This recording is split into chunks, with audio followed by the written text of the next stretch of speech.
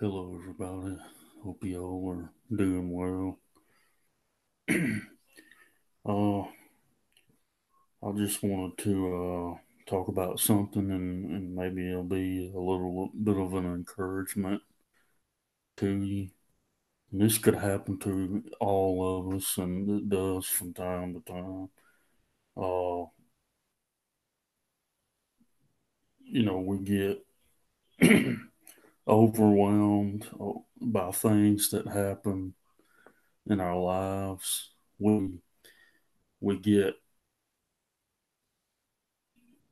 overwhelmed by what happens in our lives, and we just start to dwell on it, and we get discouraged. And it's so easy to get discouraged a lot of times. Uh, but as Jesus said, let not your hearts be troubled.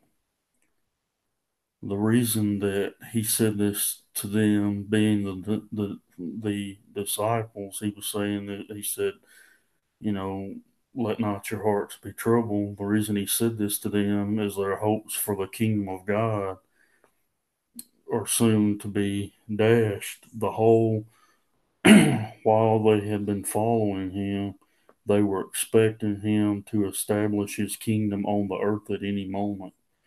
They had, according to the words of Peter, forsaken all to follow him. He had tried to tell them that he was going to suffer death at the hands of sinful men, but would rise again the third day. But it just hadn't sink in. It just didn't sink in, He knew that when they saw him die on the cross and his body put in the tomb, that they were going to be dismayed and troubled. Their hearts were troubled because he had been talking about going away from them. They had come to depend and rely on him. There was always love and excitement around him. Having been with him for 3 years, they could not imagine life without him. One of the common causes for troubled hearts is uncertainty of the future. There are many people who die a thousand deaths fearing one. They're, how will I survive? How will I get by? Yesterday is gone. I do not worry much about that unless my deeds. Yesterday may come back to haunt me tomorrow, but it is tomorrow that gives me great concern. The answer for the troubled heart. Jesus said, believe in me. He said, you believe in God, believe also in me. He is saying, trust me. The cure for a troubled heart is always trust in Jesus. Looking forward to the glorious future in my Father's house. There are mansions I go to prepare a place for you. He had been telling him this, uh, that when he was going away, now he is telling them why he is going away. He is going to prepare a place for them in his Father's house. David had spoken about the Father's house, and I shall dwell in the house of the Lord forever. Their tomorrows were going to be very bright with excitement. Their futures were secured. He had told them not to worry about tomorrow, what they were going to eat, drink, or wear, that their Father knew all about them and would take care of their tomorrows. Heathens worry about such things, but our Father fed the birds, clothed the fields, and surely He would take care of all of their needs. Let not your heart be troubled. I will come again to get you and take you to my Father's house, that you might be with me forever. Surely the hope of every believer is that of eternal life in the beauty, love, and joy in the kingdom of God. Someone has said, when the outlook is bad, try the uplook. He will pray that the Father will give them another comforter to abide with them forever. The word comforter in Greek is parakleon, I think. Yeah. Um, which means one who comes alongside to help.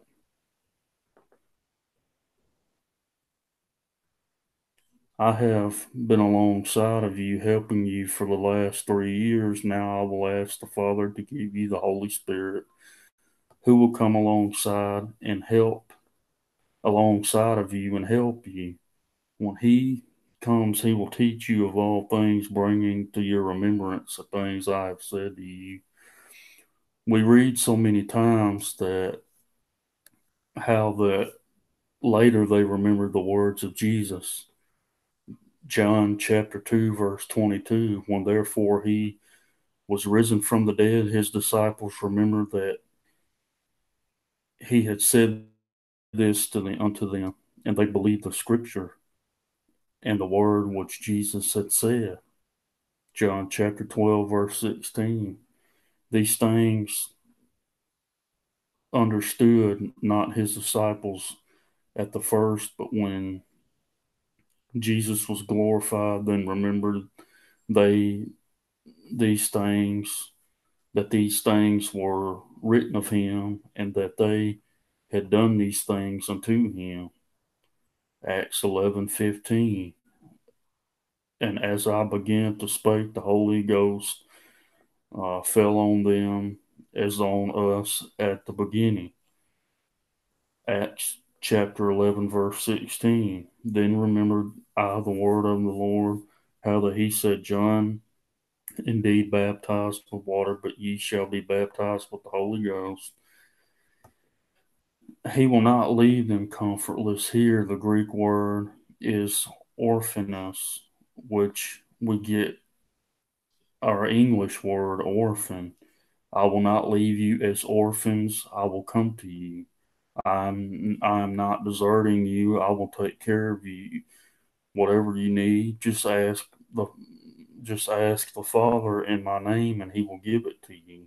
The Father loves and will manifest Himself to you. No, now have the Father, Son, and Holy Spirit with us. The Holy Spirit alongside to help. The Son has promised to come to them that they would not be as orphans, and the Father who loves them will manifest Himself to them. He and the Father will come and make their abode with us. They will come and live in us. The heavens and of heavens cannot contain Him, yet He lives within my heart. Our bodies have become the temple of the Holy Spirit, which is in us. The triune God believes in me. If God be for us, who can be against us? John said, greater is He that is in you than he that is in the world. Let not your hearts, not, let not your heart be troubled. For peace I leave with you. My peace I give unto you. Paul, the Apostle Paul, wrote to the Philippians about the peace that passed human understanding, the peace that surpasses all understanding. Um, Jesus was at perfect peace with the Father, and thus was at perfect peace with Himself. You can never have peace with yourself until you have peace with God. This peace that He gives to you is not as the world gives. The world can often have peace for a moment, but it quickly fades away. Look at how quickly the joy of the world fades. Look at how fickle the love of the world is. You can be the world's darling today and its goat tomorrow. Let not your heart be troubled, neither let it be afraid. This is now a command of Jesus to His followers. Do not worry and do not fear. What does this mean if you're worried or fearful? Well, it either can mean one of two things.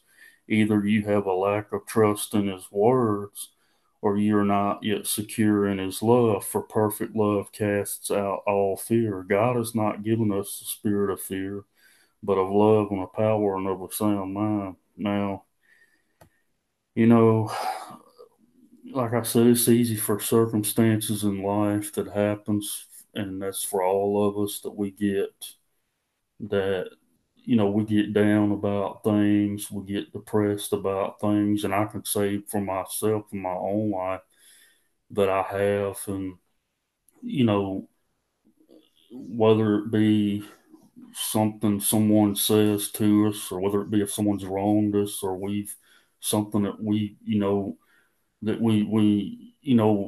start to dwell on, and like that's the only, like, and give your full attention and thought to it. The only way to have peace with Jesus Christ, that's the only true peace.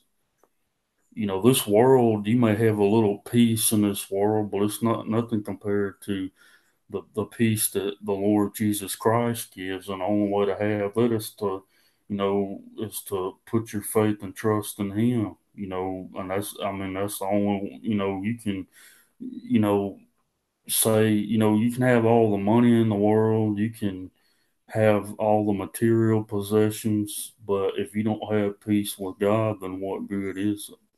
There's only one way to have peace with God, and that's through the Lord Jesus Christ. Jesus Christ was fully man, fully God. He came to this earth, lived a sinless, perfect life that you and I could not live.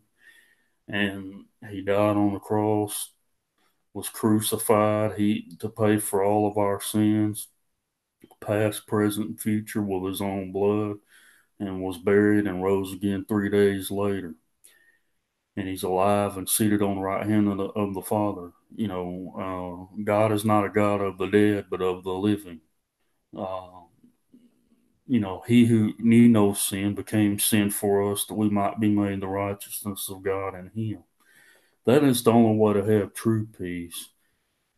When Jesus promised to them over and over in the book of John several times that he who believes on me will have everlasting life, eternal life, which means forever, forever and ever, and it cannot be lost.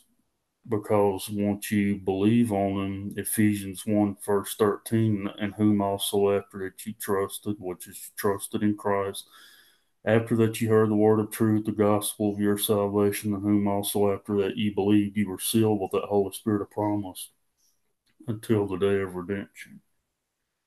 Uh, you know, Salvation is a one-time deal. It's not a process where you work your way like climbing a ladder.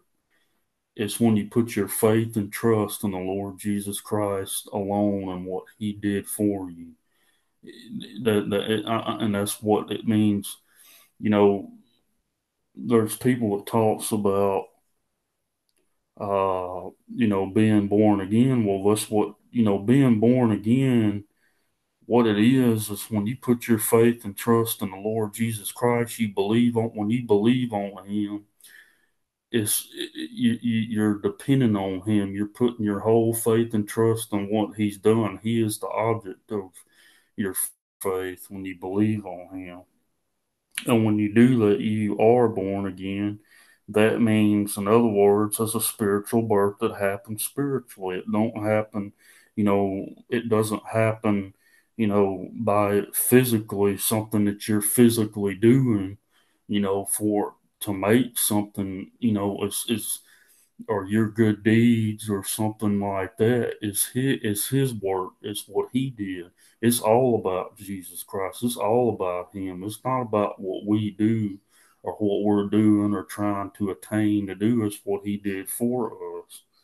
And when you put your whole faith and trust in what he did, and solely on what he did, because he's the object of our faith. He should be, not, that plus what we do, because it's not, like I said, about what we do. It's what Christ has done for us. It's all about that. And, may we never forget that. May we always remember that, because that is so very important to salvation. That is excuse me, that is so very important. You know, born again means really the definition is of a person converted to a personal faith in Christ, and it's talking about with reference to John chapter 3 verse 3. Marvel not when I said you must be born again. That's, in other words, whenever someone believes on the Lord Jesus Christ, they are converted to a personal faith in Christ.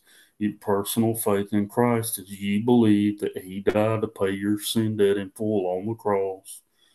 That you know, He's God manifest in the flesh. He paid for all of your sin debt on the cross. He did what you He did something for you that you could not do for yourself, and He paid for all of your sin, past, present, and future. And that He was buried and He rose again 3 days later, according to the scriptures, 1 Corinthians 15, verses 1 through 4. Um, you know, when in John 3:16 it says, "For God so loved the world, He loved us so much, each and every one of us, that whosoever believeth in Him shall not perish, but have everlasting life," eternal life, which means forever. That's not He didn't say whoever believes in Me, well, he'll have a temporary life until you lose it. You can't lose it. You can't lose an eternal life and a free gift, because salvation is clear. The Bible says that salvation is a free gift that's given unto us. Um, through faith. It's by grace through faith. It's not by grace, but or through faith, but it's by grace through faith. God's unmerited favor. That's what grace is. Grace is God's unmerited favor. That's us. He's given to us what we do not deserve. Grace is God's riches at Christ's expense. Uh, Now, you know, we should always stick to the simplicity that's in Christ, I believe. And, you know, when I'm not, you know, when I'm, you know, when, you know, we have peace with God through our Lord and Savior Jesus Christ. And that's the only way to have true peace. You know, people search in this life for things,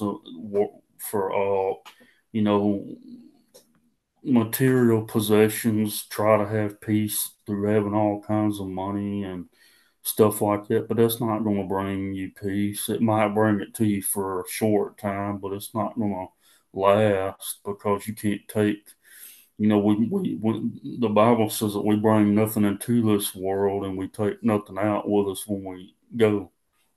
And when you can't, you know, take your money with you, what good is it going to be? It's just going to fade away, just like all the other material possessions. You know, you can try to be happy by having material possessions, and it's not nothing wrong with a person having that. I'm not saying that. But if you think that, well, that's going to bring me peace in this life, there are people out there that have all the money in the world, they have everything at their feet that they think that they need, and they don't have peace.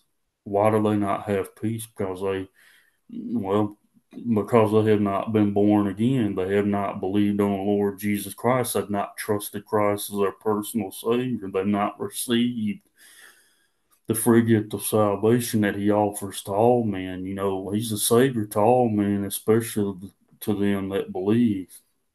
And, you know, God is not willing that any should perish, but that all should come to repentance, which is metanoia in the Greek. That means you're changing your mind. You change your mind about who you are and what God has done for you. You didn't believe before, now you do believe. The person that when you believe your faith, you have repented. That's what repentance is. It does not mean to stop sinning as a lot of people makes it out to be.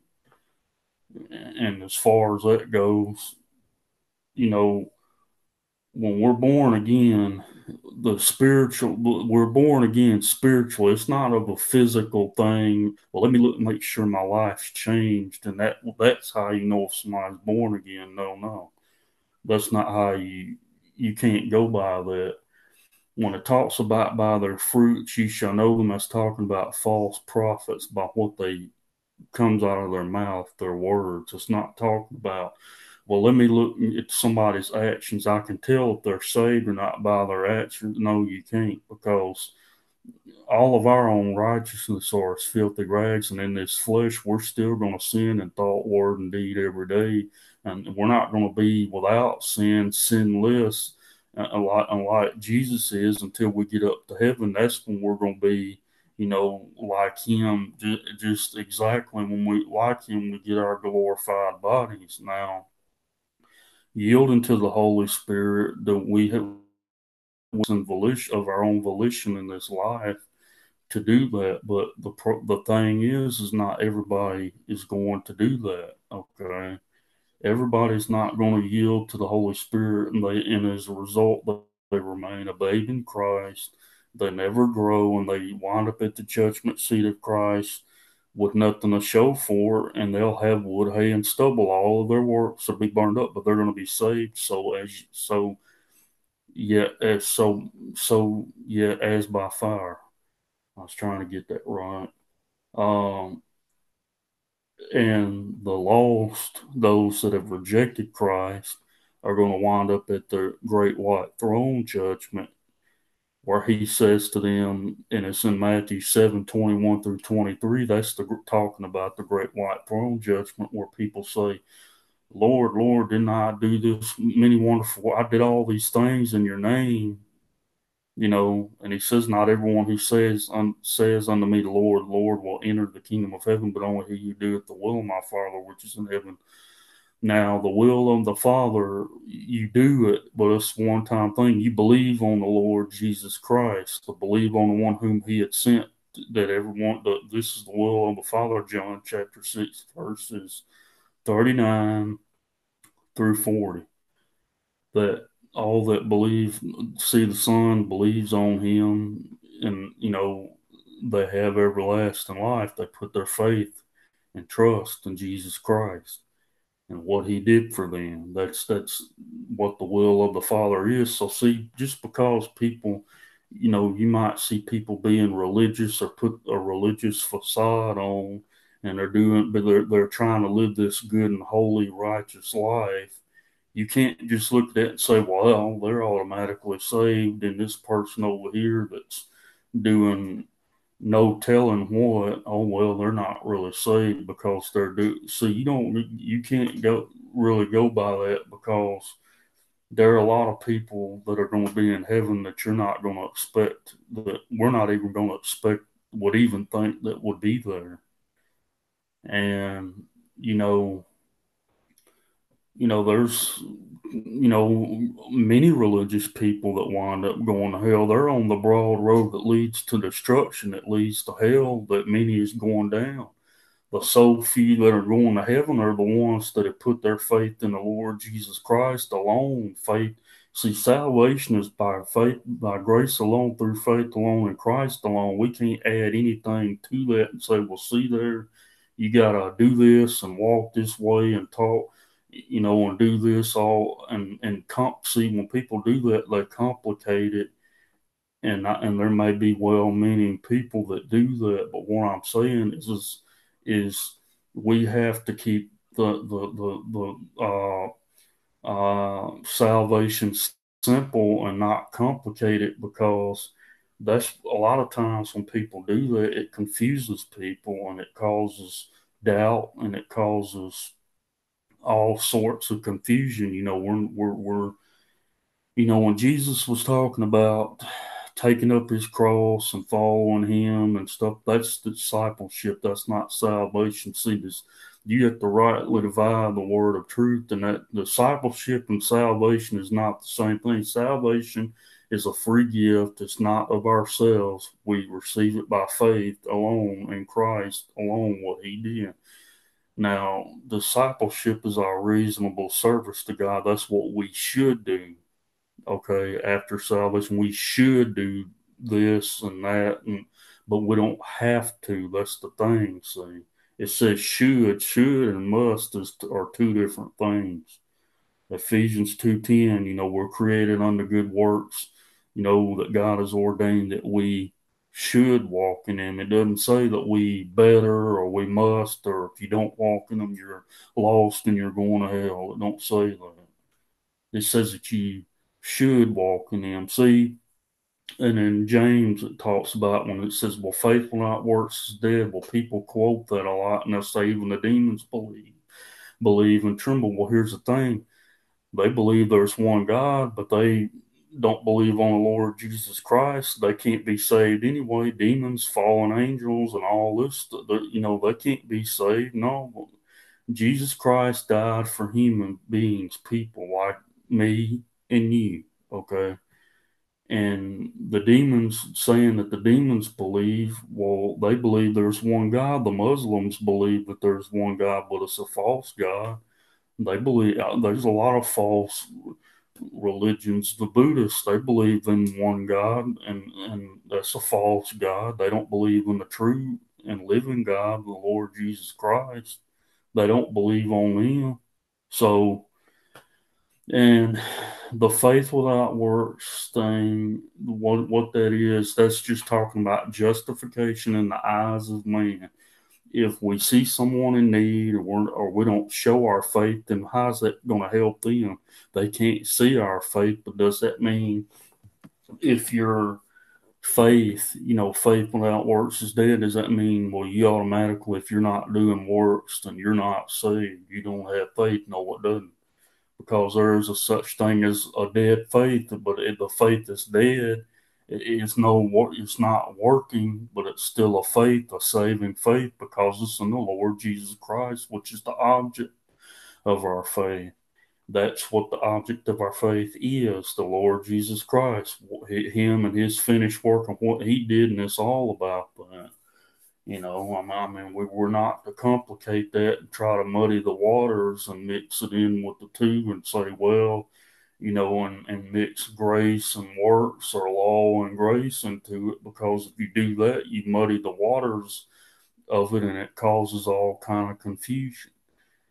The faith without works, what James was saying, he's talking about before man, but before God, we're justified. Romans 4 verse 5.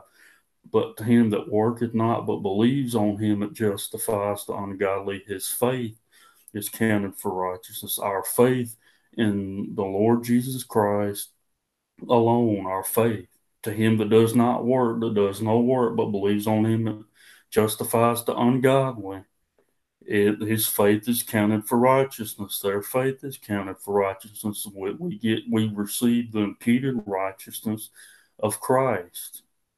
Okay, and then we pass from death unto life, from death to life. Before we were in Adam, but now we are in Christ. Before we were, before I was in Christ, I was in Adam. I was, the old man. The old man and the new man are two different things. When you get born again, the flesh is still there. It's not eradicated. It's not done. It's still there. All right. Now, Paul did say, "I die daily" and stuff like that, and of course we should do that by yielding to the Holy Spirit, the guiding and leading of the Holy Spirit. But not everybody does that. There are some people that do, and then there's people that choose not to. But it comes down to a choice to whether you do it or not. You can't, it's not for me to tell somebody and to make somebody tell somebody how to live, because it's not my place to do that, because I'm not, I have stuff struggle with. When my flesh dwells no good thing, and I sin in thought, word, and deed every day myself. I mean, I'm not going to sit here and blow smoke and lie and say that I don't, because we say that we have no sin when we deceive ourselves and the truth is not in us. And people actually deceive themselves into thinking that they do not sin. See, when our flesh is what's sinful, but when it says the one that that does not sin, that God, his seed abides in him, when we're born again of corruptible, not of corruptible seed, but of incorruptible. The incorruptible, this flesh and blood cannot inherit the kingdom of God. It's not going to go to heaven. Only our spirit, our soul, and our spirit, not the flesh. His flesh is full of sin, sickness, and death, and that's why we must die. After we leave this body, we leave the corruption, the corruptible, and we put on incorruption, and we put on Christ. When we believe on Him, then we're still in this fleshly body as long as we're on this earth and breathing, of course, and we're subject to fall short in all kind of ways, and even willfully. But the good news is our sin has already been paid for 2,000 years ago on the cross. All of our sin was put on Christ because he said, my God, why hast thou forsaken me?" Well, all of our sin, past, present, and future, was placed on him. But in order to have eternal life, in order to have salvation, you must receive it as a free gift. You must receive it, and it is all by faith. After you do that, you're baptized into the body of Christ, and you've put on Christ. Spiritually speaking, you don't know when it happens and feeling it. No, I don't know about it. We don't go by all of our. It's easy sometimes to go by, say, well, I have a feeling, and I feel this, and I feel, or I feel this, or I don't feel that. Well, we don't always go by what we feel. We go by what God's word says. We walk by faith, not by sight. Because if we were walking by sight all the time and what we could see and say, well, I see and I feel this, I don't go by what I feel. I go by just what God's word says, because I'm not walking by, I walk by faith, not by sight. I just go by believe what God's word says. If I don't always feel, there's people that may not that may be saved that don't always feel it. But are you going to start going by your feelings, or are you going to go by what God's word says? Because 1 John 5:13, we have the assurance of salvation. It says, "These things I have written unto you that believe on the name of the Son of God, that you may know that you have eternal life." You can know that you have it, not cross your fingers and hope you live good enough, or your good outweigh your bad. And that's the misconception that people have. Well, good people go to heaven and bad people go to hell. Well, the Bible says that none of us are good. We've all sinned and come short of the glory of God, Romans 3:23. For the wages of sin is death, but the gift of God is eternal life through Jesus Christ our Lord, Romans 6:23. We deserve to go to hell for our sin. We deserve death, which is, hell, forever, torment, eternally, to be eternally damned forever. And I mean, that's the way that it is. But that's the bad news. But the good news is that Jesus Christ took down that sin barrier. That there's only one mediator between God and man, the man Christ Jesus. I mean, and there's not any other name given under heaven among men by where we must be saved, and that name is Jesus Christ, and He alone. He not Buddha, not Allah, not the Dalai Lama, not Confucius or anything like that. It's Jesus Christ alone. He's the only name that saves, and that's the only way to heaven. I mean, it's not no, He is the door. When He said, "I am the door," He's the door. He's the way to heaven, the only way. Faith alone in Christ alone. That's the narrow way that few people are finding, that leads to life, eternal life, that leads to heaven. Because most people, the majority of people, are complicating the gospel, and they're trusting in their good deeds, and they think, well, I'm religious, so I'm gonna be good enough. God will be good and accept me. He'll accept my works. Well, not really, because it's all dung before Him. It's all filthy rags. It's I mean, it's not. It's not going to do you any good if you haven't done the will of the Father, which is to believe on the Lord Jesus Christ simply by faith. You receive him. To as many as received him, to them he gave power to become the sons of God, even to him that believe on his name. So when you'll say, well, is that all I gotta do is believe? Well, yeah, but let me define what I mean by that. I don't want nobody to misconstrue what I'm saying and all that. When I say believe, that's you're having faith. Without faith, it's impossible to please God. When you have faith, salvation is not a process. It's a one-time thing that happens instantaneously.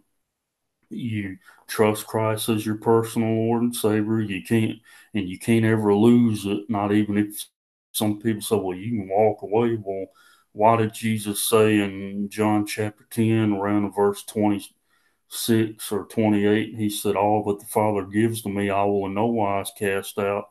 My Father is greater than them all, and no man can pluck them out of my hand." So if you say that you can pluck yourself out, you're saying you're greater than God. And are you greater than God? No, you're not. None of us are.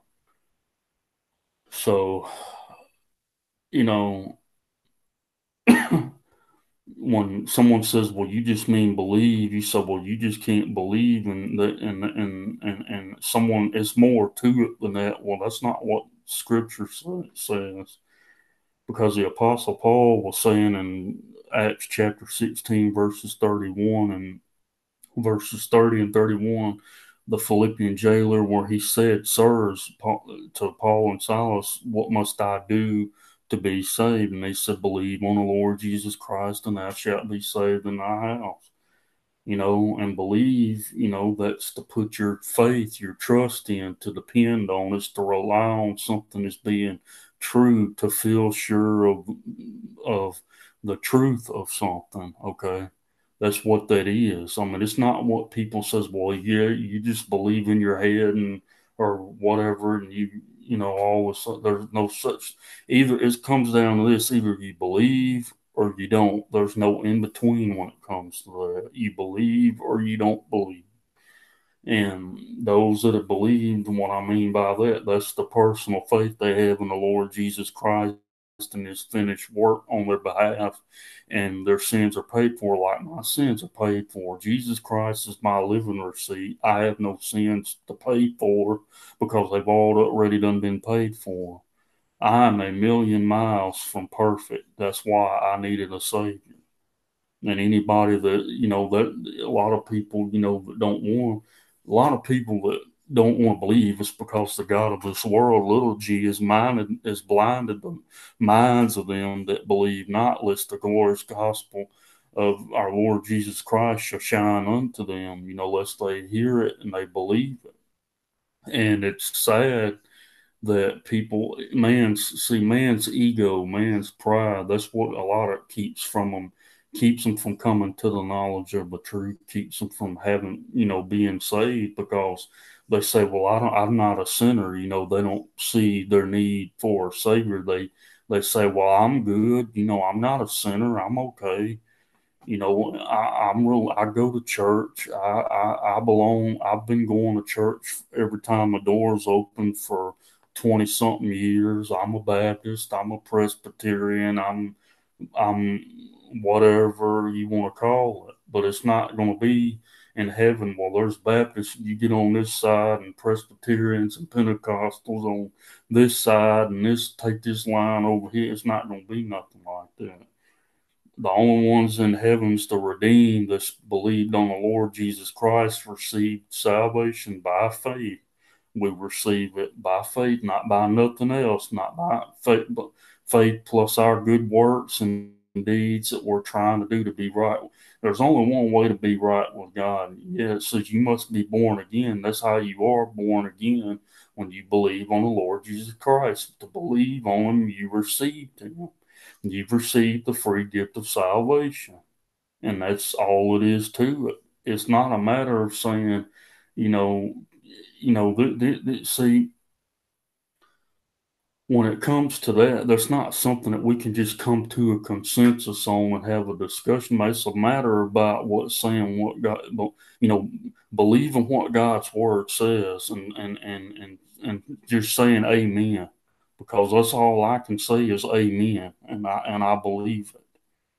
What I've read, I believe it. What I know that I'm going to heaven because I believed on the Lord Jesus Christ. I've received Him as my Savior. I believe that He paid for all of my sins on the cross, past, present, and future, with His own blood. I don't. He's taken all of my sins and paid for all of them. All of my sins are paid for. That is the only reason I'm going to heaven is because of what He did for me. It's not because of something good that I did and say, well, look at me, see how good I am, because I'm really not.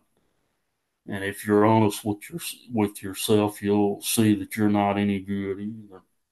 Because the Apostle Paul himself even said, "In my flesh dwells no good thing." Um, But we need to be careful and not mix salvation in with discipleship and not tell people, well, well, if you are not doing this and this and you're living this way and that way, well, you must not be saved. That's not our place to say that. That is not, that is when someone does that, they're placing judgment on someone's salvation. All that I go by is when somebody says the testimony that they give me, if they believed in the Lord Jesus Christ, and that they trusted Him as their Savior, and they know, they believe that what He did for them, that He paid for all of their sins on the cross. And I mean, hey, I mean, that's all that we can go by is someone's testimony that they say. Because when it says by their fruits you will know them, it's talking about by the words that they speak that comes out of their mouth. Now, if they're telling you that you must work your way to heaven, you got to work your way there and be good enough. Well, it's not going to happen. There's many people that does that, and they're going to wind up in hell because they did not do the will of the Father. And the will of the Father, comparing Scripture with Scripture, line upon line, precept upon precept, here a little, there a little. Comparing spiritual things with spiritual. You know, and the Apostle Paul was saying to the Galatians, I believe it's in chapter 3 of Galatians, he said, "Oh, you foolish Galatians, who has bewitched you, and who has fooled you, he's saying, in other words, and I marvel that you are so soon removed from him that called you to the grace of Christ and to another gospel, which is not another. There's not another gospel that can save you, but there be some that trouble you and will pervert the gospel of Christ. If we are an angel preaching the other gospel, that's in Galatians chapter 1, verses 8 and 9 that I'm quoting now. Galatians chapter 1, verses 8 and 9. If we or an angel from heaven preach any other gospel unto you than that which ye have received, let him be accursed. He said, so I said before, so I say now again, if we are an angel from heaven preach any other gospel unto you than that which ye have received, let him be accursed. In other words, let them be damned. They're preaching an accursed gospel. They're what that is someone, they're not preaching the death, burial, and resurrection as what as was given to the Apostle Paul. Now, the death, burial, and resurrection, you can also find that in Isaiah 53. Uh, the gospel can be found in anywhere in the scripture, of course. I'm not saying that. What I'm saying, and it says in Romans chapter 2, verse 16, it says, in the day when God shall judge the secrets of men, by Jesus Christ according to my gospel. And the reason Paul says that's my gospel is because he's not saying specifically, oh, well, it's my gospel. He said that's because it's the gospel of Christ, that it was revealed to him, that it was given to him. That's why he says that. And the secrets of men will be judged. Not everything that's done in secret, everything will be made known, and all this, that, and the other. But it's, you know, but, uh,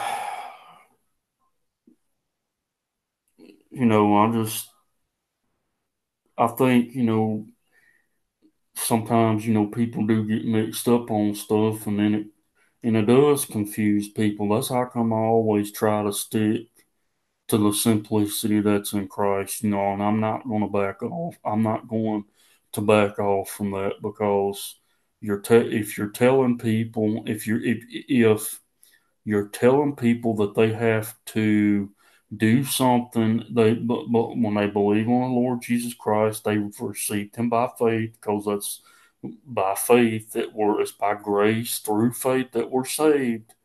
Salvation, talking about salvation is a gift of God, not of works, lest any man should boast. If it was by works, then we could all boast and say, "Hey, look at me. See, I'm going to heaven because I stopped doing X, Y, and Z, or A, B, and C."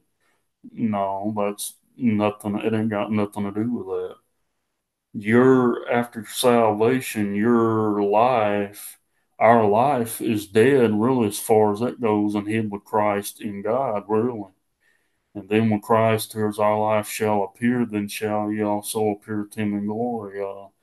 Colossians chapter 3, I think it is. It's where for if you're dead and your life is hid with Christ in God, and it's to set your affections on things above, not on things on the earth, and we have the mind of Christ already, but sometimes we want to walk, get out in the flesh. That's all of us. We all do. If you say that you don't, then if you're honest with yourself, you'll admit I act out in the flesh a lot of times. I do every day. I'm not going to sit here and lie and say that I don't.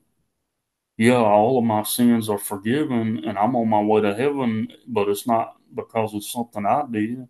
It's not me saying, well, I'm working. It's like a song Alan Jackson sings that he talking about working hard to get to heaven. Well, it ain't nothing about working hard to get to heaven. You going or you're not going. I mean, it's not saying, well, I'm working real hard and I'm trying to, I want to be holy and all this. Look, I think it's in Hebrews chapter 10, verse 14, or 14, verse 10, somewhere along there. It says, He has perfected them forever by one offering, Jesus Christ. He has perfected them forever that are sanctified. We're sanctified once and for all by Jesus Christ when He died to pay for all of our sins on the cross. We're sanctified forever by that one offering by Jesus Christ. And now growing in grace, that's something that we should do like I said, by the leading of the Holy Spirit. But will everybody do it? Sadly, no, they won't. But does that mean they're not saved because they're living, whatever kind of lifestyle they're living? No, it does not. You cannot go by someone's lifestyle and say, well, see, that person's not saved because they're living this way, but this person's really doing this, so that automatically means they're saved. No, it does not, because there are lost people that have not been born again, that do good things and do good deeds and good works, and they're they're not saved. So what makes that that you can't go by that, because you don't, I mean, there are people, to really put it in layman's terms, they're saved and they're going to heaven, but they may, not grow in grace. They might not do it, never do anything for the Lord. But does that mean that they're not saved? No, it does not. That don't mean they're any less saved than you and I are. They're just as much as saved as you and I are, but they just remain a babe in Christ because they don't ever grow. They don't never mature. But that doesn't mean, well, they're not going to heaven. They lost their salvation. You couldn't lose your salvation if you wanted to. Once you're saved, you're sealed with the Holy Spirit of promise. You can't break that seal, and God can't break that seal, because God is not a man that he should lie, nor a man that he should repent.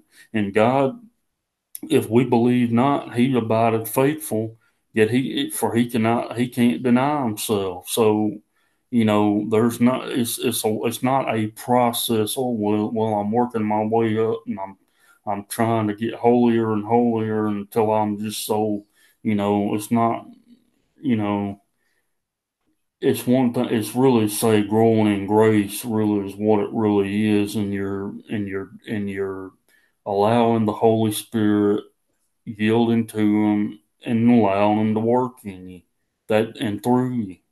But everybody don't do that. There are believers that are going to get there that do not do that. They remain babes in Christ. That's the way that it is. Do I understand all of it? No, I don't. But that's the way it is, and and that's just all that I can really say on that, about that. I mean, I'm not. I just but we need to really just, when I guess to say, um, it's like when people compare themselves to other people. Well, my sin is better than your sin. Mindset saying, well, my sin won't condemn me, but yours will, because you drink alcohol, or you do this, or you smoke cigarettes, or whatever. Well, I mean, when you start doing that, that's a self righteous thing right there. And there's not going to be the self righteous are the hardest ones to get saved, to receive the Lord Jesus Christ by faith, because they think that there's something in them, and they think they got to do, oh, well, I got to do something else. What Jesus Christ did wasn't good enough. The blood he shed wasn't good enough for me. So I got to work real hard to do something myself to make myself right with God. And there's people that'll say, well, you need to get right with God. Brother, you need to get right with God. Well, they tell you that, but they don't tell you how to.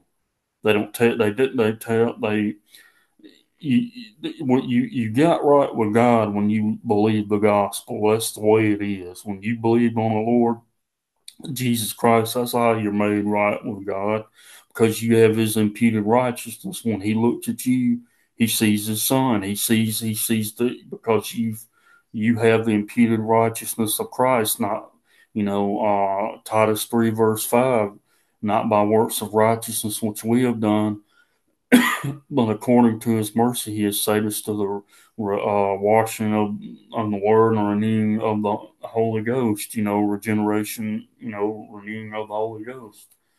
Um, but, you know, but that's the only way really to have peace with God is you received him by faith. You received the Lord Jesus Christ by faith. You believe that what he done for you was enough, and it's sad that people that say that you have to do more than believe. It's really like they're spitting in the face of Jesus Christ, and on the cross of Christ, saying, well, what you did wasn't good enough. I gotta still work to do something myself. And sadly, they're not really trusting in Christ alone. They're actually trusting in that plus, and they may be trusting in Christ, but they're trusting in that plus their good life, their good,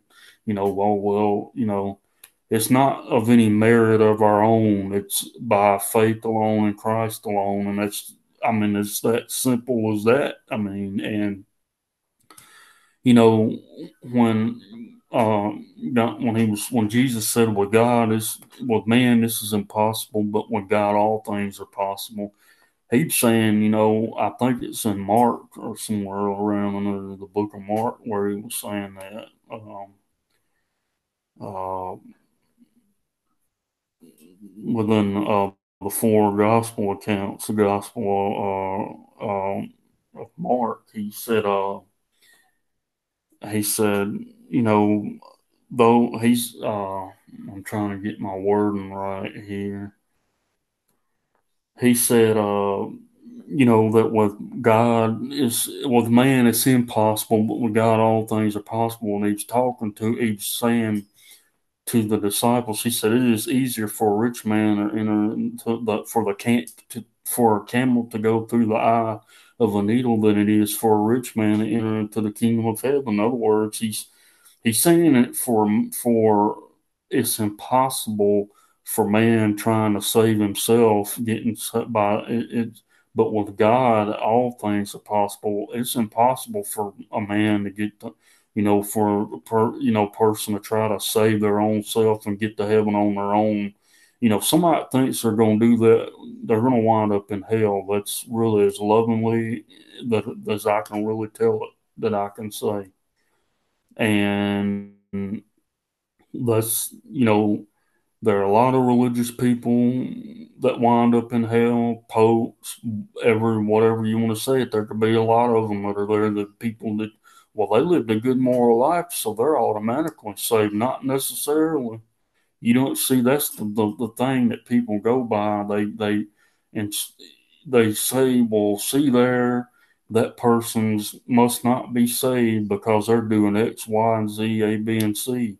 When you haven't stopped doing X, Y, and Z, or A, B, and C. I mean, I'm just saying, I mean, it's clearly evident to me of what Scripture says that salvation is a free gift. It is not by anything that we do. It's all of Christ and what He did for us. John 6:47, when Jesus said, "Verily, verily, I say unto you, he that believeth on me hath everlasting life." Verily, verily means, well, he's saying truly, truly. He's saying he that believeth on me hath everlasting life. It's not saying, "Whoa, you have it until you lose it, you stop believing, or you sin too much." No, you can't out sin the blood of Christ. I'm gonna tell you that right now. God's grace is bigger than any sin. So don't start putting these gauges on sin and saying, "Oh well, we don't look at that. We go by the the testimony that they tell us, and it's saying by their fruits ye shall know them." That's clearly talking about false prophets within the context of Matthew chapter 7, because they're going to be come to be in sheep's clothing, but inwardly they are ravening wolves. They're not. They're preaching a false gospel. They say you got a faith plus works, and all this is not. No, no, they get that mixed up for one thing in the first place, and you got to rightly divide. And when you don't do that, that causes all kind of confusion. But well, thank you all for watching, and I hope that this has been a blessing to you. And until next time, God bless and take care.